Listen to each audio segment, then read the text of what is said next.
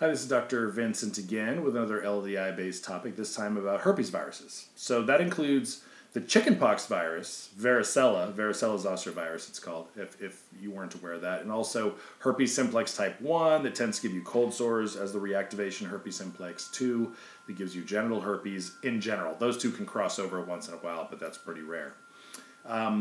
Most people have had herpes simplex type 1. More than 90% of us have that by adulthood, but only a portion of those people will get cold sores reactivating. Genital herpes, most people who have that one, HSV2, will get outbreaks periodically, but the frequency of outbreaks with either of these is very different from person to person, right? You might get a herpes outbreak or a cold sore every couple of weeks routinely and end up taking suppressive antiviral drugs all the time to prevent it, or you might only get one once a year, just randomly when you're like super stressed or some other factors. Stress does play a role. And that is one of the clues that gave me the idea that maybe we could treat these things with LDI years ago, probably 5 or 6 years ago, because stress will bring them on. That suggests there's an immunological relationship there.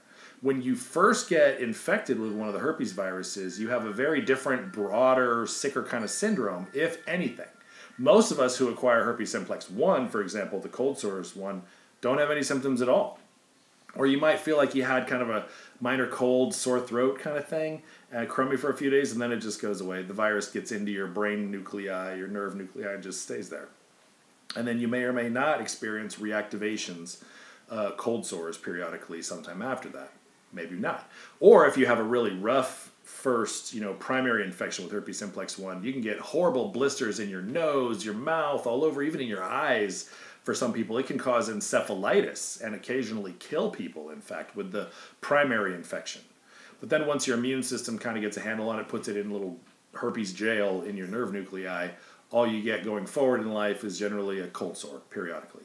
If you end up immune compromised, you end up with AIDS or cancer therapy or anti-rejection drugs for organ transplant or something, you can end up with horrible, overwhelming herpes outbreaks that cover large areas of your body instead of one little focused thing. It's very different. And those people have to take antivirals all the time to prevent that from being just overwhelming.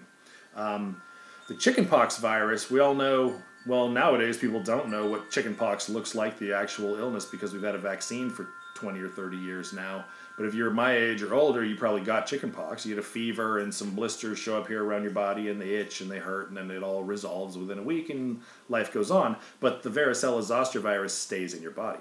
And it can reactivate also some time in the future under some period of stress or what have you. And you can get what they call shingles, where the blisters show up again, but only in one band, one little belt on one side of the body. It doesn't tend to cross the midline, again, unless there's something wrong with your immune system. And really painful burning sensations. After having that, some people will have what's called post-herpetic neuralgia, which is where after the herpes reactivation, you have nerve pain. That's what neuralgia means. That goes on and on, potentially forever. And they take all kinds of drugs, try to control that pain, and very, very little do they work. So one of the great things I've discovered using LDI is that we can treat those chronic issues. People who have had recurring shingles outbreaks, we can use the varicella LDI to stop that from happening. People who have recurring cold sores, no matter how frequently they tend to show up, the herpes simplex 1 and 2 LDI we have tends to stop that from happening with a very, very high degree of success. We can dial in the dose cautiously over time and then find the one that just keeps the reactivations from happening. Unless you have some real severe episode of stress again or something, you can have a breakthrough episode once in a while that's usually milder, a lot less frequent, and easy to get rid of with an antiviral course. So for the people who only have one cold sore per year, this isn't going to be a big deal to you. But if you tend to have a cold sore a couple of times a month and you end up taking daily antivirals to suppress it, we can do a better job with this, actually, it turns out. The people who have post-herpetic neuralgia, constant electrical burning pain where they had shingles, or perhaps in their face due to herpes simplex virus, that we can get rid of also with a very high degree of success, which is really exciting because those people are miserable. It's horribly painful. So it's exciting to be able to work with that. And that's the gist of it. It's important to understand that logistically, everybody's a little different. Like if you have infrequent cold sores, for example, I tend to send people a herpes simplex dose to have on hand, the starting dose, usually 6C or so. And whenever you have your next one show up, that's when you take it and you see if we can make it go away quicker, or take the doses right around that time when you have a symptom to track. But if you have symptoms that occur frequently, like if you have outbreaks of cold sores every couple of weeks, we can just give you a dose and then watch to see if you don't get your cold sore on schedule and how long you go without one, and we can go about it that way. So logistically, we figure it out case by case based on your particular circumstance. If you have post-herpetic neuralgia and the pain's present all the time, every day, that's easy. We can give you the doses and progressively go through them stronger until it starts to take away that pain for you. But if you or somebody you care about suffers with one of these issues, the recurrent cold sores, genital herpes outbreaks, or shingles, or any post-herpetic neuralgia from any of these, then that's something we can treat with a very high degree of success. The other thing I would mention is it's important to understand that LDI does not get rid of the virus. You still have the virus in your body. It's going to be there forever. These are DNA-based viruses, and they have a happy little splice point in your nuclear genomic DNA.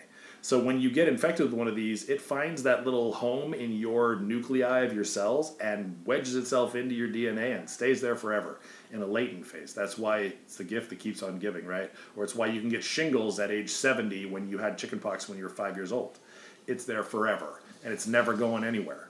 And you'll still be potentially contagious too. If you have any viral shedding when you're asymptomatic, or if you do get a cold sore outbreak or a shingles outbreak, you'll shed virus. So it's important to understand that LDI doesn't get rid of the virus, and it doesn't make it impossible for you to transmit to somebody else. And what we can do is we can stop the misery and the suffering and the reactivations you experience of episodic herpes lesions coming out. But that's definitely worth doing because it's pretty miserable when people have those problems. Thanks.